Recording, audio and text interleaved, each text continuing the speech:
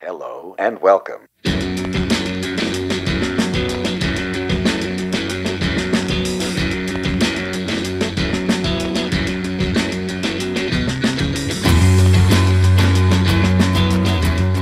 Can't draw on it. You can't draw on the hands. That's right. And that's a perfect way to open the show. You can't draw on your hands. I guess you can. We have David Newland on the show.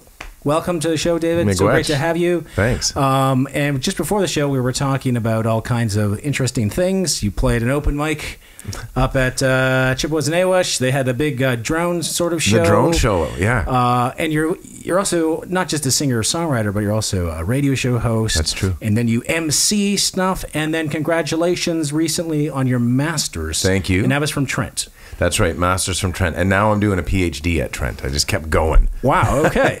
So PhD. So one day you'll be Dr. Newland. That is the hope, okay. Right? That's, great. I don't want to put the cart before the horse. Right. There's 4 or 5 years between this moment where I've just started and arriving at that stage. But I hope so. Yeah. Okay. And what was the love or pursuit of academics? You're just really into like lifelong learning, or this is a goal you always had? It's a really good question. Honestly, in all honesty, Mark, it's a pandemic pivot. Okay.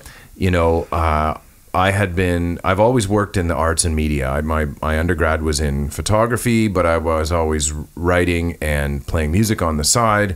I went into, when the internet came along, I became a writer and producer for various websites. I worked at Discovery Channel for 5 years and CBC, Canoe.ca, Maclean's. And that just seemed to be the best kind of day job for me to have because it combined all these different elements, the visual and the audio and the writing and so on. And I always had a steady kind of side gig, if you will, in folk music, sometimes more, sometimes less. Sometimes I took time off and did mostly just that for a while. Right. And then I wound up spending about 7 years at a company called Adventure Canada that does expedition ship-based travel, mostly in the Canadian Arctic, but I've been all across the North Atlantic and down the coast and so on. Okay. And that was a great thing to do because it inspired my music. It got me whole new audiences. I got a great kind of second phase, if you will, as a singer-songwriter doing that. And just around the time the pandemic hit, it turned out to not be the greatest thing to be doing, right? Right. Travel to the Arctic was totally cut off. Travel by ships was totally cut off. Events were totally cut off, and music was totally cut off. So all the things I did were not happening.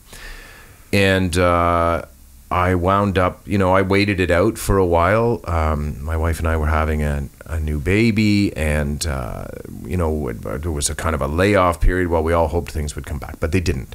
So when that ended, I decided to go back to school. And Trent has this really interesting program in English, brackets, public texts.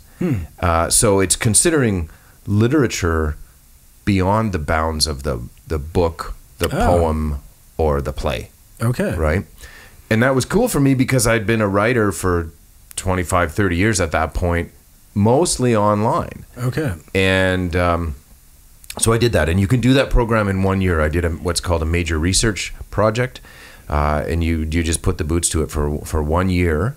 And you write this huge paper, and if you get all your ducks in a row and do a good job, you get a master's, and I did. Okay. So what do you mean by I guess examining sort of the material, the text beyond the book or beyond the play?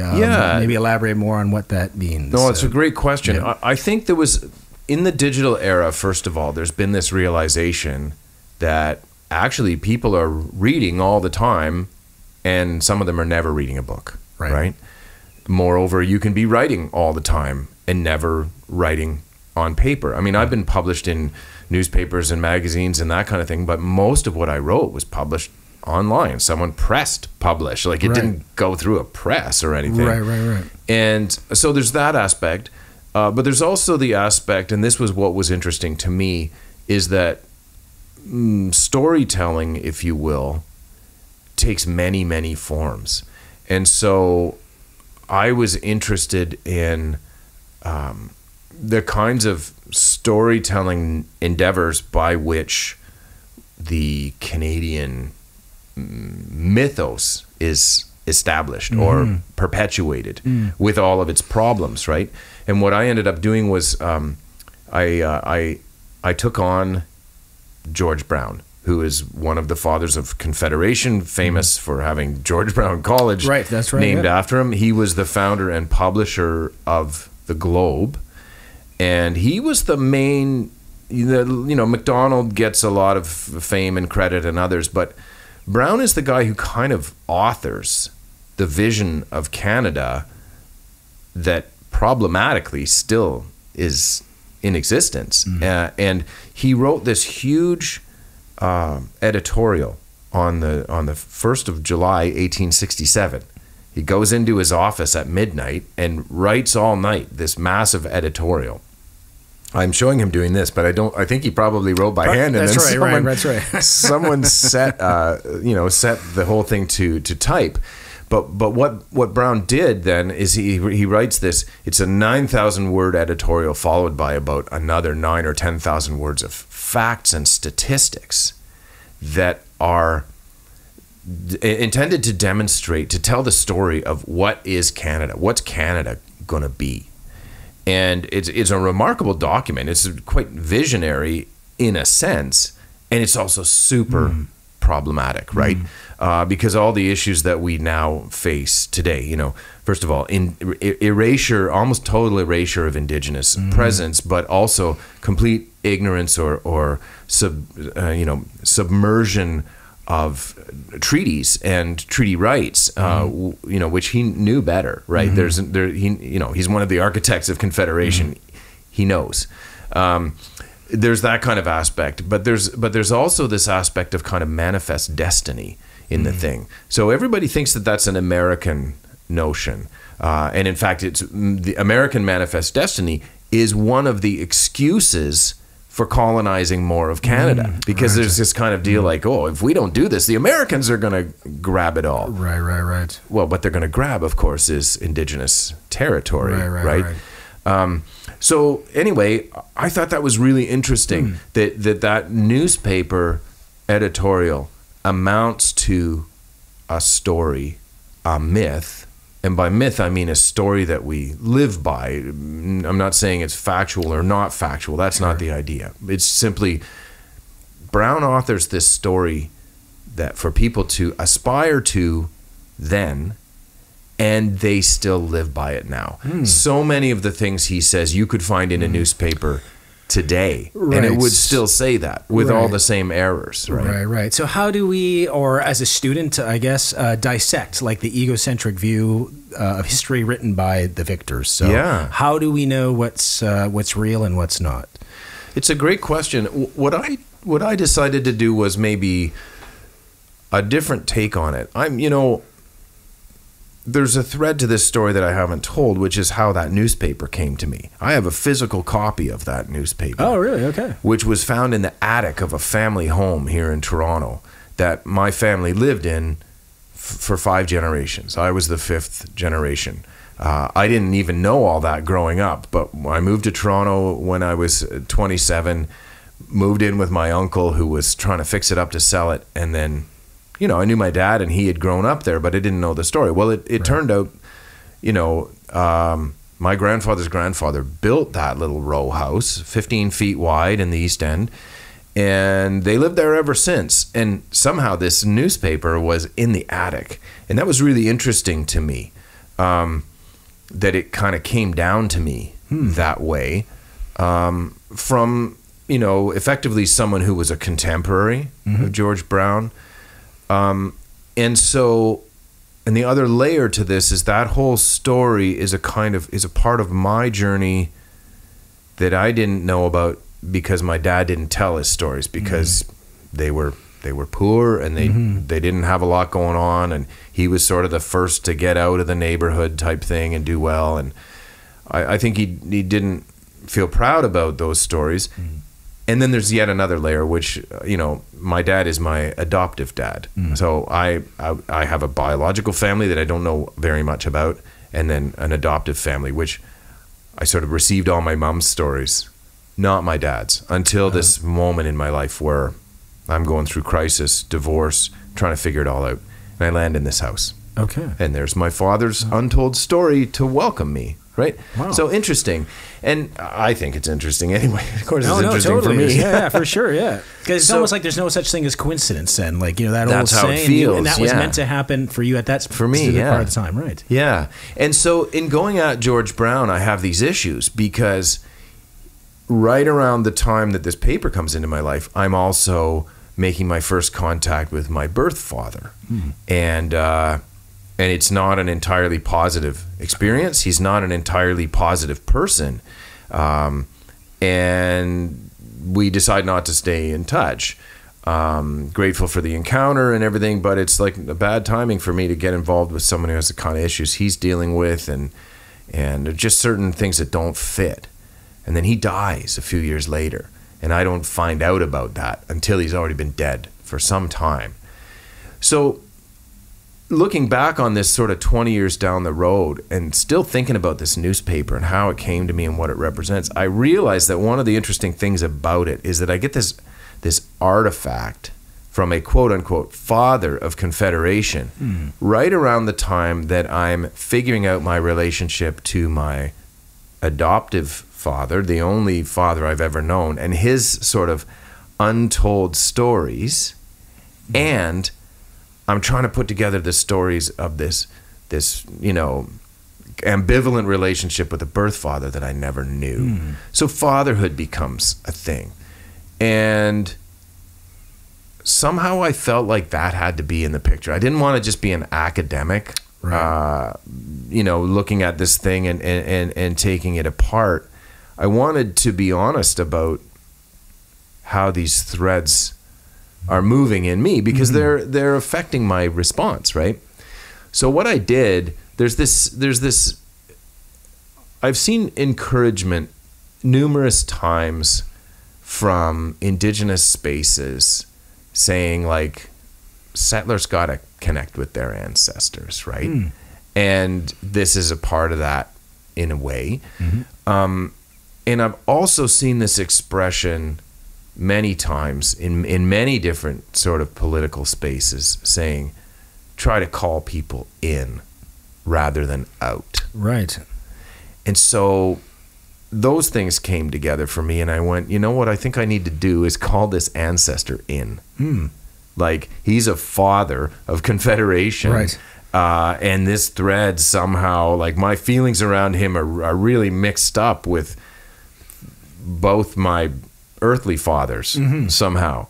Right. And I need this ancestor, even though I see a lot of disagreement here. His views are toxic to me on a lot of stuff, and in other stuff he's quite admirable. I mean, he was a prominent anti-abolitionist, right? Okay. No, sorry, he's a prominent abolitionist. He's right. Anti-slavery. That's right, anti-slavery. Very right. publicly, prominently anti-slavery at a time when that would have come at a cost, and so on. So anyway, what I did, Mark, ultimately is I wrote a letter to George Brown. About a 36,000 word letter. Okay. That looks at the issues that I, as a kind of distant son of Confederation, am having to deal with on the basis of this document, this movement, this idea that he was a prime mover of, which is the idea of Canada, right? And so that's what I did. Okay. I can't remember how we went down that trail, but I think it was about public texts. And, that's right. And yeah, so the Globe is a very prominent public text, but there's also this kind of meta text, right? Which is the Canada is notional more than it's actual, right? Yes, absolutely. And so I think that's hard for a lot of people to hear, and it's been hard for me to address my relationship to a place that I have always felt profoundly about, not always positively about, but my feelings about it are strong, right? And one thing that has been useful for me to deal with that stuff as a settler Canadian who wishes for better than what we're seeing, what we have seen historically, is to figure out, well, where did this come from? What is it founded on? And I proposed that it's a paper nation, and that there's a play on words there. It's a nation that's written on paper, right? And it's also written in this newspaper, right? And that there's a really interesting relationship there that I could go into. But the bottom line is that the nation state itself, not just Canada, but all the nation states, many historians feel that they arise because of paper, because of the printing press, basically. Right. Polities are reformed around written language, right, because of the promulgation of print. Right. Okay. Combined with the Protestant Reformation and capitalism, you basically have a new product that's massively replicable, that can go everywhere and disseminate and form new communities. Right. Because before, they don't care. You're German. You don't care who else is German. You owe your allegiance to this duke or this king. He might be a Spaniard. He might be Hungarian. All those royalties are moving the pieces around the chessboard. Right. You don't have a loyalty to a nation. You have a feudal loyalty or a tribal loyalty or a loyalty around a smaller place that maybe an empire is overseeing. Right. But you're not necessarily. This is the proposal. You're not necessarily. Sure. And this is not me. This is Benedict Anderson, a historian, an economist. But I found it compelling. I found this idea compelling, that the printing press enables this kind of authorship of what Anderson calls imagined communities. And Canada is one of them. Right. It's an imagined community. It doesn't have geographic cohesion. We admit that. No, right? for sure. And that's absolutely correct. Big time. But it also doesn't have a kind of philosophical cohesion. No. It doesn't have a sort of collectively shared spirituality. Yeah, not at all. All these things. And so that's really interesting, because it gave me the point of view. First of all, I'd like to sort of deconstruct this idea, and not to abolish it, but let's look what we're acting on here and why. But secondarily, because it allowed me to involve myself in and engage with indigenous notions of nationhood, and that's something I think that's really pressing for a lot of people. A government was elected 7 years ago that promised nation-to-nation relationships, which was an impossible promise if you hold the paper nation as your view of a nation, because you're going to have a completely asymmetrical relationship if you can have one at all. And I think philosophically it's a problem, right? Sure. But my hope is that by sort of revealing the weaknesses of that Canadian paper nation proposal, that you can kind of scratch away and look underneath and go, but you know what? There's all these existing nations here, and through those relationships, there's a whole new possibility, right? Right. And that's not all rainbows by any means, but minimally, I think everyone, most sane observers would say, well, minimally, if that calls you to pay attention to the treaties where there are treaties, and revive the treaty making process where there aren't treaties, you'll at least be going some way, right, to getting to that place. Right. And I've noticed that with a lot of big countries, also like the United States. I think the bigger the country, the harder it is for the government to manage such a large sort of piece of land, like you said, with different geographical locations and different needs of different areas where the population may be living as well. Where smaller countries, like in Europe, they seem to be more happier. Like I think Finland was recently, was it the happiest country in the world or something? Or I see it right on your face. You've inherited that. We were in Finland a few years ago, and wow, amazing, so efficient, very little conversation. not empty conversation. Like when you ask a question, like you get the answer. Yeah. And so that there's no follow-up questions. It's like, oh, you answered everything that I needed to know. And then even my follow-up questions. It's wonderful. And of course, great social safety nets and so forth. Yeah. But it's interesting you were talking about the printing press and kind of how that changed things. Do you think that also changed the validity of truth? For example, I published a newspaper and I say, this is the truth. Which beats your hearsay or what you're telling me through oral tradition, because now you can read it and now everyone else can read this paper in mass quantities. Absolutely. And thank you for bringing that up, because that is another of the meanings of paper nation, right? Is that the treaties on paper, as they are proposed and implemented by the Crown, initially England or France and then Canada, they claim a kind of truth which until recently the other version of the oral tradition that surrounds them was basically dismissed entirely. And now oral tradition is starting to be respected, goes up to the Supreme Court and they go, yes, you actually have to pay attention to that. Right. But absolutely. And that, that claim to truth is one of the fundamental flaws with the paper nation and the printed word, because it starts to gain a sort of authority. You say, this is my Constitution. This is my book of laws. This is my Bible. Right. Right? And it's like, oh, it's on paper.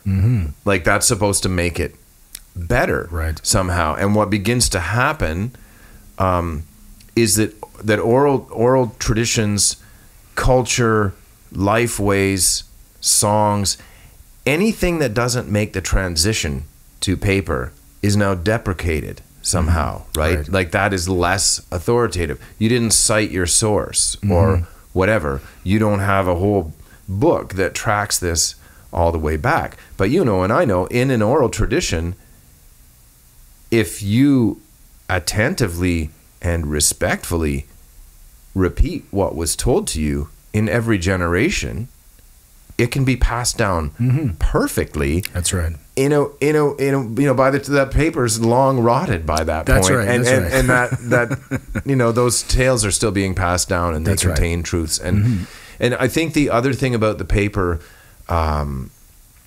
is that stories on paper come increasingly to, I don't know how to put this, but I didn't really go here, but I think it's part of it is that they demand a literal, a factuality instead of a metaphorical or a symbolic embodied truth. Right. So you start any story that's told that doesn't look like it just lines up. If you say, well, our ancestors told us this, well, that starts to look very sketchy for whatever reason, unless it's in the one book that's being promoted above all, which is the Bible, right? And so there's this kind of privileging of the written word in that form, but then all others are kind of, they become suspect. And I think the same is actually true with regard to Islam as well, which is also very literary culture and has a holy book and so forth. But I didn't look into that. Okay. So how do you make the transition, or maybe it's an easy transition, from studying text and literature to singing and songwriting and playing music? Yeah, I mean, it's the same. I don't know. It's funny. I love that you mentioned that I played the open mic at the Nawash powwow, which I just loved. Might have been the first open mic I played in a long time. But although you and I used to go to an open mic in the East End of Toronto at one time. That's right. Which one was the that? The Oasis East, and then it became the Degrassi House. Was it the Degrassi House? It's like Queen. I totally forgot. It seems like another lifetime ago. Yeah. That's right. Yeah. Anyway, yeah. So how do I make the transition from writing to performing? It's not. They're different tools, but they're not different purposes in a way. What I'm interested in is what moves me you know, how can the story be told to share what has moved me, or to share what I think is important? So when I was traveling in the high Arctic a lot with Adventure Canada, I started to get these really strong feelings around the tension between the received idea of North that broadly Southern settler Canadians were coming with, and that my Inuit colleagues had inherited and were living. Two different Norths, and there they were in the same place, allegedly. Right. What do you do with that, right? And it's the same kind of issue. For me, my response to that was just on a gut level was after a couple of years of that, because it took me a couple of years to find anything to say, but I started writing songs, and each song was a little story of a little place that had something in it that was meaningful, and that kind of explored this tension, like, who do we think we are? What is it that's motivating us? And I have a, you know, largely Southern Canadian settler audience, and I was singing the songs to them, and they responded to that, and that was, I think, helpful for them in demystifying and looking at their own positions on stuff that they had just received and weren't necessarily acting on mindfully. And I began collaborating with Inuit artists and global artists, and we looked at that, and you know what, a guitar and a microphone and the odd harmonica was a great way to approach that. I in my shows, I show huge slides of images from up there and places that I've been, and so it becomes this kind of immersive experience. And I have been trying to think about how I could do that with, like, let's say this George Brown text, and it doesn't really work. I can't. It doesn't have this strong visual element. You know, there isn't this kind of romantic image of me bombing across the water in my Zodiac. Sure. So, but going at it as a writer allowed me to go to the same kind of depths and kind of shift things around in this kind of, in the ideas place, in the feelings place. And that, you know, that's, I don't know, writing, music, photography, public speaking, they're all ways to do that for an audience. Right. So like you said, it's the goal is the same, but it's different muscles that you're using, we'll say. Creative muscles. I mean, you know, I see this. You know, you're doing a podcast right now. You release amazing videos. You do live concerts. You do albums. You know, and even the you know, the whole apparatus around living as a public entity. You're having to use social media, all that. Well, aren't they just all? It's terrible. If I wasn't in this business, I'd never be on social media. I know. It's hard. It's hard, yeah. But I see those as all aspects of the same thing. And, you know, I can appreciate why some people are simply guitar players and some people are simply writers. And, you know, I get all that. I don't know, maybe I just get distracted, but I seem to move from whichever one offers me a platform at the moment that's effective. Right, because it seems like people like us, like we have something to say, and we'll find whoever's got a microphone or a camera, and we'll try to get our message across, right? Yeah. That's taken some time for me to feel like instinctively. I've always done that. I've always looked for the outlet. I don't know why. Right. You know.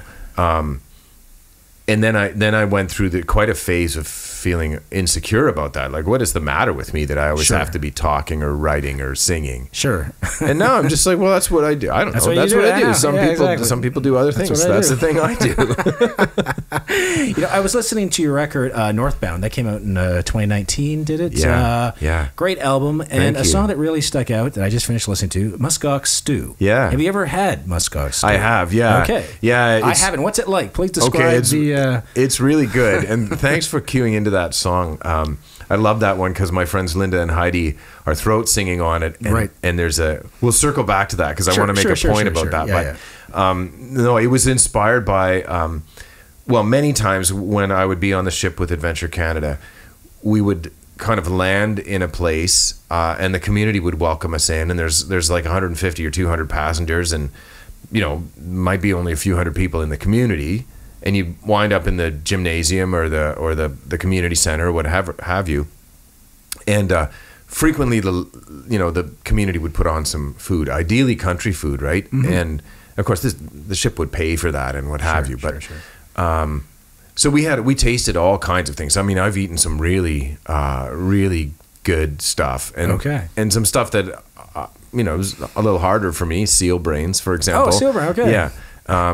But still, you're honored to share that someone's traditional food, and so I've had narwhal, muktuk, and dried caribou and all these things. And one time we were in one of those events, and a lady put a styrofoam bowl in front of me with this good-looking stew in it and said, "Muskox stew, made for you." And I just literally took those words and started off the song. And because I heard the ta-ta-ta, ta-ta-ta-ta. It's in that same community. I'd been traveling with Barney Bentall. He was, fellow musician, and he was on board the ship to do that. And we joined in with the band. There's a terrific band there, the Joa Band in Joa Haven. And Barney had his guitar, and I didn't have a guitar with me, but I wanted to play with the band too. So I had a bunch of shakers. I just picked up all these shakers, and I started shaking them. Well, they played a set that was like 30 minutes. I'm gradually like dropping shakers out of my hand because I can feel myself getting tendinitis. And but what they're doing, it's all fiddle tunes, right? And what I loved about that was those fiddle tunes were brought there by Scots whalers 150 years ago, maybe a long time ago. And they're alive and well. That tradition is alive and well. Right. And of course, the HBC was in these communities for a long time, Hudson Bay Company, and it was always Scotsmen. But here we are, a bunch of settlers from the south going to explore the north, right? Which people have this conceit that it's like Canada, and that's what makes us great, right? Somehow that idea is in people's minds. And they're looking to fall into the footsteps of the great explorers and all this, most of whom were badly lost. And that's right. And some of them were pretty admirable, no doubt. Some of them are not at all, and they're problematic figures. And then here we are, we're welcomed into this space, and the circle gets extended around us, right? There's this huge welcome, and suddenly you're out on the floor square dancing. So there's a literal circle, and circles are really important in Indigenous culture broadly, in Inuit culture particularly. The drum is a circle, the sky is a circle, the moon, the sun, all the things are circles. Everything, life cycle, you name it. Right. The snow house is a circle. That's right, yes. And the community's a circle, and the elders and the children are in the center of it. And so when the band goes up and suddenly it's a square dance but the square dance, it doesn't take place in a square, it takes place in a circle, right? And people are whirling around and whatever, and the community are tremendous dancers. But for me, it was so moving that we Southerners were going to the north looking for this kind of mystic vision, and some of that desire is really authentic. I don't deprecate that. But what do you find? Your own tradition that's been lost in the communities of the South. Like, my wife organizes square dances now where we live, but it's to try to keep this thing alive. Right. When I was a kid, was kind of everywhere, and it's almost already gone. Did you take it in high school gym class? I did not, but I remember that happening, right? Yeah. But so here's this thing where that's an authentic part of settler Canadian culture that's almost lost in the South, and here it's being given back by these folks in the far north, right? I found that very profound. So it's a big circle, a really big circle. Oh, yeah. And it extends back to a time when there was a more egalitarian relationship. The whalers would overwinter there. There'd be trading back and forth, and that wasn't an invasion. It wasn't a colonization. It was people getting together and swapping traditions. And I found that beautiful. So that song then is based on those rhythms. And it's kind of a way of saying, like, here's how we could think about entering that circle. And it's a tribute, of course, to Inuit generosity, which is profound. But I did want to talk about the throat singing part. Right. When I started writing these songs and taking them on the road, I really believe in that saying, nothing about us without us, right? And so I'm telling these stories that involve my Inuit colleagues and collaborators, and I just didn't want to. I mean, I had a little platform, and I wanted to use it in a good way, and so I didn't want to be up there just me telling these stories. That kind of perpetuates the issue, right? Sure.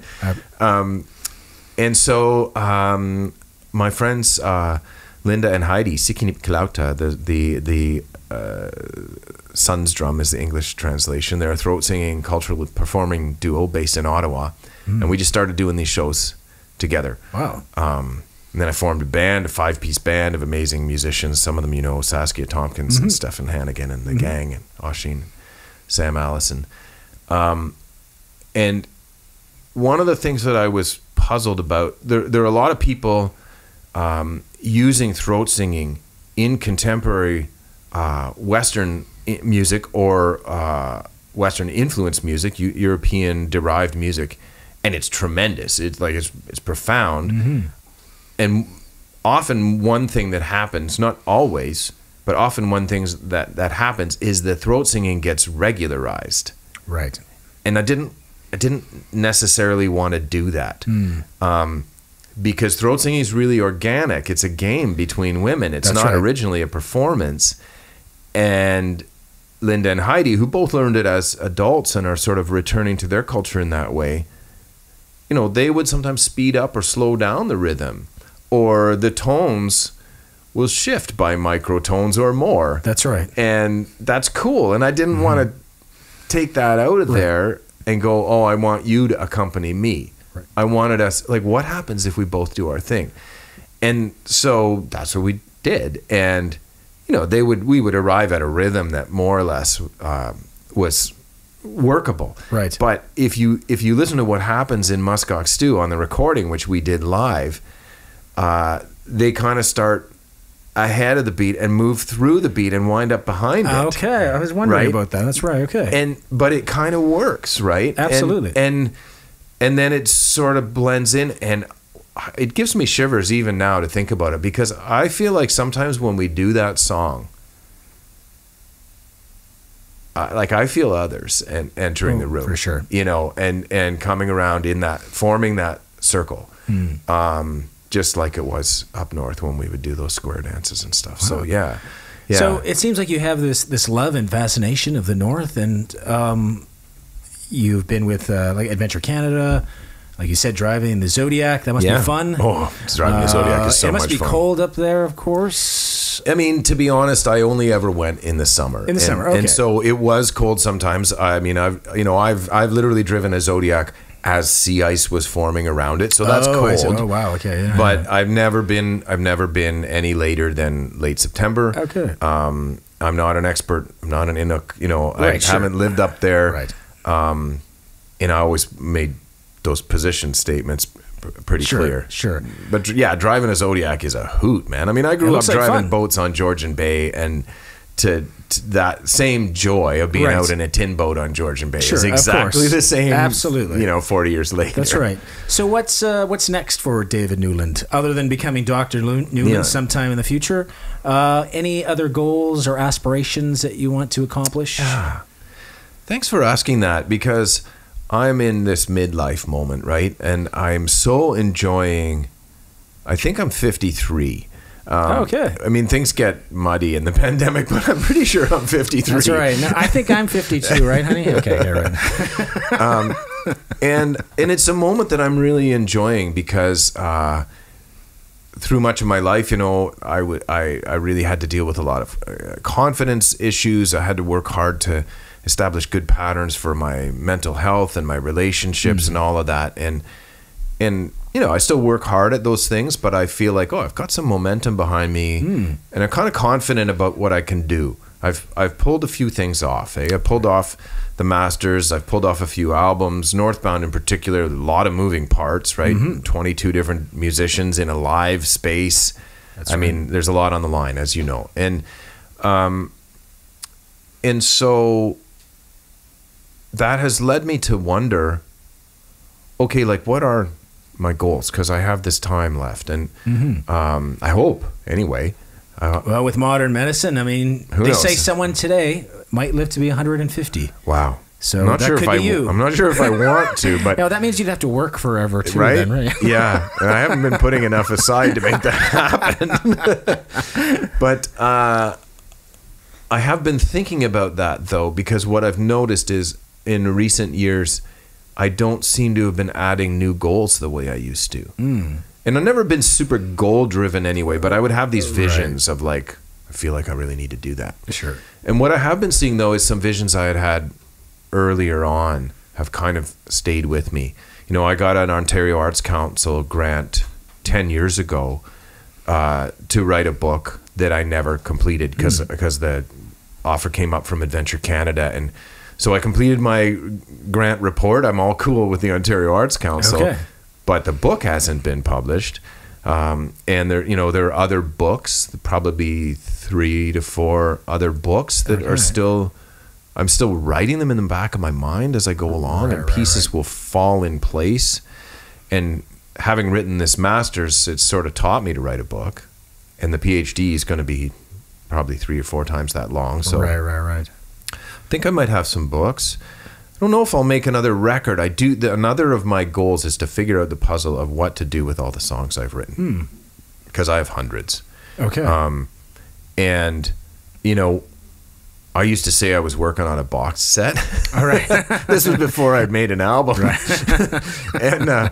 and I still kind of think that's true. And I'm trying to figure out, you know, do I do like a kind of enhanced SoundCloud archive, or do I just put a bunch of money together and put everything on, you know, vinyl, you know, something special? I don't want to release every song, but there are songs I've written that are important to me that never saw the light of day. Okay. So that's another possible goal. I'd like to keep working on my home. My family's really at the core of everything, and so, you know, we live in a place, and we're trying to really live in that place. We're settlers. We said we'd settle, and a lot of times people don't. And so you're in Cobourg. Yeah. Beautiful Cobourg. It is beautiful, and there's a lot of work to do there. You know, I have my radio show, and you know, my wife is very active in helping people who have really insecure housing right now, and we are pollinator gardeners. We've kind of allowed our yard to renaturalize as much as possible, and that actually takes a lot more work than it sounds like. So I have ideas around that. But beyond that, I mean, I know one thing, Mark. People used to say follow your dreams, and I really believed that, because I would have these cool dreams, and the next thing you know, I'm wearing a backpack and going to India on a one-way ticket. And I did those things. I lived in a bamboo hut in Costa Rica. I built a cabin in Nova Scotia and lived in it without electricity and running water for a year and whatever. But I have seen that life has offered me things that are much better and more expansive and interesting than my little dreams. And so I've come to see follow your dreams as it's a naive approach in some ways, you know? I think when people say that, they don't really know what they mean. Yeah, I think it's true. That's right, And it's open to interpretation as well. Well, because one of the things with dreams is dreams are symbolic. They're not literal, right? Typically, they're not literal. So to make any meaning of your dreams usually involves some kind of work with the symbols and the metaphors. So what does it mean to say follow your dreams? Like, are you actually meant to do this random thing that occurred to you, or are you meant to think, what does that mean for me? What does that represent? And it took me a long time to figure that out. That's right. So what would you say, I usually ask, what sort of advice would you give to someone who's just kind of starting out? But I think I'm going to rephrase that question. If you could go back in time and give 20-year-old David Newland advice, when you're just starting out in life, what would it be? Not knowing, of course, what would come before, what would happen in the future, of course. Boy. You know, a former colleague of mine who's a real truth teller said something to me one time. He was on a journey to deal with his addictions, and it sometimes went better and sometimes went worse. But he really was a truth teller, and in our relationship, I would often look at him as the one with the problem because I felt like my problems were kind of behind me, right? Which was very naive. And he said to me once, "You are so much better and so much worse than you think." I think I might say that to my 20-year-old self. Well, there you know, go. because I think that guy was not as confident with his gifts as he ought to have been. Right. And was way too confident in certain other areas. You know, I really had to work on relationships and life management and all of that stuff. Right. Well, I think at that age too, we're big on ego and little on experience. And once those two shift, then you start becoming more of a productive sort of person. Yeah, I hope so. In society, hopefully, yes. Yeah. Not everyone though that happens to, but I mean, purposeful anyway. Right. Absolutely. Yeah, and I think sometimes I wind up in these kind of like mentorship situations. I've been a mentor for like youth entering the artists program at Folk Music Ontario, right? For example, and the one thing I often say to those young people, there's two things I say actually. So I might say these things to myself too back then. One is figure out whom or what you serve, and not you, but what is it that you're about, and what could you serve with your gifts, right? Because if you don't figure that out, then you are in ego land, and you might have some really good impulses, but still, if they're not directed to that higher thing, there could be a lot of wasted energy, to say the least. Absolutely. Yeah. And the second thing I would say goes back to just the conversation around midlife is like, in our community anyway, I'm speaking very broadly of the roots music community. You want to be there? Stick around. Absolutely. Stick around. Absolutely. And see what happens. Because I was never the flavor of the moment. I never got those high profile showcases. Right. I never played the main stages at the big festivals or any of that stuff. But I've stuck around and good things have happened. And I've been able to be a part of some good things, and that's a great feeling, And that's perfect advice. And we have a couple of minutes left. Any other last things you want to impart on us, wisdom or anything you're trying to plug? Do you have any shows coming up or other... I'm in this moment where I'm doing a show today, but it's a private show. Okay. And I've done a few little things. Like a couple of weeks ago, Linda and Heidi and I actually performed at another private event for the Governor General, Mary Simon, which was kind of cool because she's Inuk as well.